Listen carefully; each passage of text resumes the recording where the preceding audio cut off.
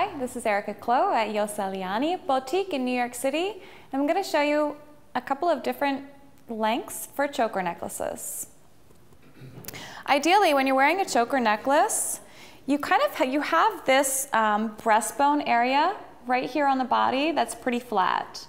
So if you put your hand over top of the breastbone area, your choker necklace should come just above that. So it should really fall in between, right above the breasts, or the bust line, and right below the nape of the neck.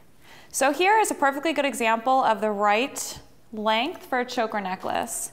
You don't want it to be too tight or too high on the neck because it's going to make your neck look very compressed and very short. So you want it to kind of come a little bit longer. This is a really good example as well because there's a couple of different layers. There's 3 tiers here. So you can pick any of these tiers and it would be a good length for a choker necklace. This is Erika, my image expert. Be sure to check us out online for more style and fashion tips.